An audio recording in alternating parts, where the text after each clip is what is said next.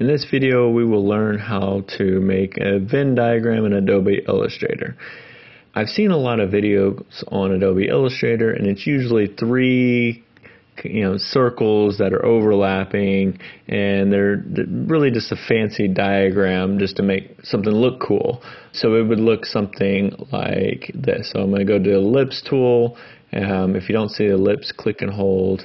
You might see a rectangle. Go down to the ellipse tool, and let's make no outline, and let's select red, and I'm going to click, and then with my left mouse button hold the shift key to make it a circle, release. Then I'm going to click on the selection tool. I'm going to hold the alt key till I see the little arrow on the bottom of, see there's a black arrow and a white arrow. I'm going to click with my left mouse button, drag. I'm still holding the alt key, click with my left mouse button, drag. Okay.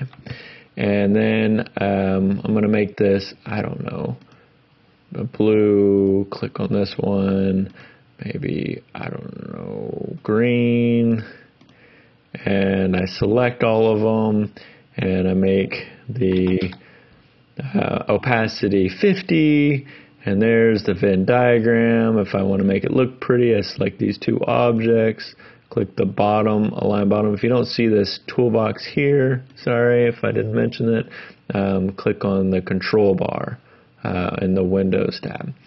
Okay, so I align to the bottom, and then I'm going to select all three of these, horizontal distribute center, and there you go. There's that Venn diagram. This is pretty, and you can put some different names and maybe different institutions and that sort of thing, and how they overlap, maybe different functions of a company or something like that. But mathematically, this is not very useful. Scientifically, really not useful at all. You might have a situation where you have maybe a gene, maybe do an RNAseq or something, where you have two sets of genes. You might have, holding the shift key and dragging it down, you might have two treatment groups, treatment A, and you have some genes that are upregulated and that condition, and then you have a treatment B, and you have some genes that are upregulated in treatment B, and then you have some genes that are upregulated by both treatment A and treatment B. Now, you want to represent the proportions exactly proportional to the numbers that you have and the degree of overlap. That sort of diagram is very challenging to find. I haven't seen it at all on YouTube tutorials, and so that's what we're going to do today. So first of all, we need to generate that Venn diagram, at least the bare bones of it. So I want to go to a website, and actually it's very challenging to find a website that actually calculates a correct Venn diagram. It's all that other less useful Venn diagram. But this website is fantastic. It's perfect. It's called academo.org. I'm probably pronouncing that wrong. Demos Venn diagram generator. And I'm going to leave the link in the description. So I'm going to reload that. So this is what you'll see if you scroll down here, and now you have the different portions, and you can make these large or smaller based upon the overlap. So let's just deal with the most simplest case, no C, and we won't have any overlap with C. Oh, left one. There we go. And I don't know, let's make it obvious. Okay, so there's our Venn diagram. Let's save as an image, click on it, then right click and copy. Let's go to Illustrator and Control V. There's our Venn diagram. Now we want to redraw this in Adobe Illustrator, and really there's no better way of doing it. Let me click away and then click the circle, than to just do it manually. And it's not that challenging to do it manually. Come on, we can do it. Just make sure I make it have a black outline just so I could see the circle that I just drew. And again, click on the ellipse tool and just draw it any old size. We're going to fix it. Don't worry. So click on the selection tool and drag it over to the left and get all the way to the end of that circle and release. Drag it up to the top. And you can use that, there's that rectangle that surrounds that circle that you can use to line it up to the top edge.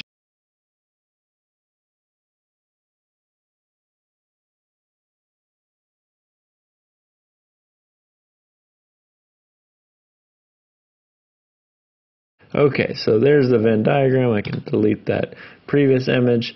That's the bare bones of it, but let's make it look pretty. So I'm going to select these two objects, and let's increase the line thickness. And let's copy this. So I'm going to hold the Alt key and drag it over. That's our outlines.